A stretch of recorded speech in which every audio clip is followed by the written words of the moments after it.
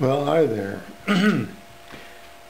I'm showing off my circle cutter on the bandsaw today, and as you can see, I've got almost a perfect cutout here. I have a little cleanup right here where I entered and exited, but this is pretty slick what I've got going on here. I'll give you a little demonstration. I've got my pivot point right here, and it's in a sliding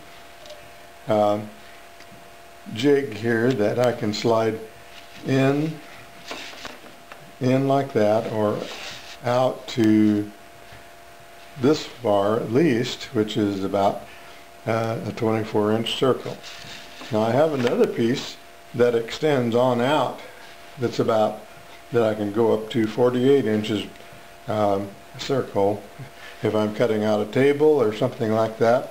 Tabletop, you know how exact they like to have them when you're cutting it out. You can do it on a router with a circle jig and all of that, but this thing has worked out quite well for me.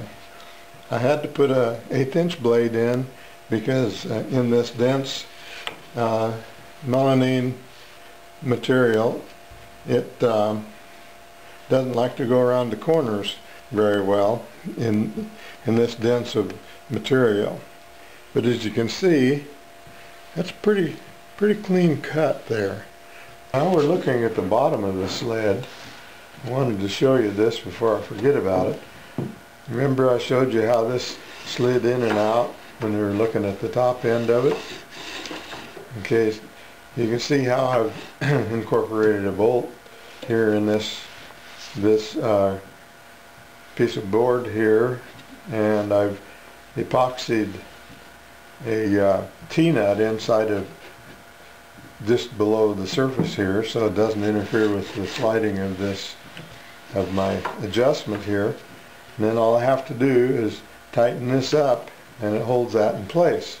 So there's no chance of this moving out of place once you measure up what you want, how big your circle is.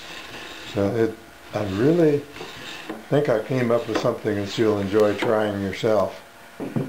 So the other thing, here's my adjusting screw that I use for adjusting the thing in and out to line up with the front of the bandsaw blade, so that you get a nice exact cut.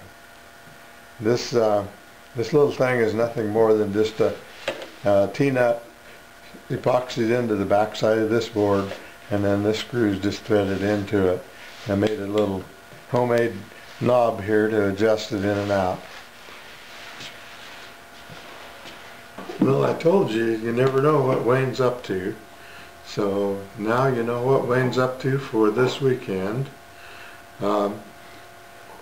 This is about it for today, and I'll try to get back to you in about a week with some more additions to this bandsaw sled episode, and it'll be 1 or 2 more episodes probably to finish it out, because I've got some more to tell you about how I put this sled together. So we'll see you next week. Goodbye.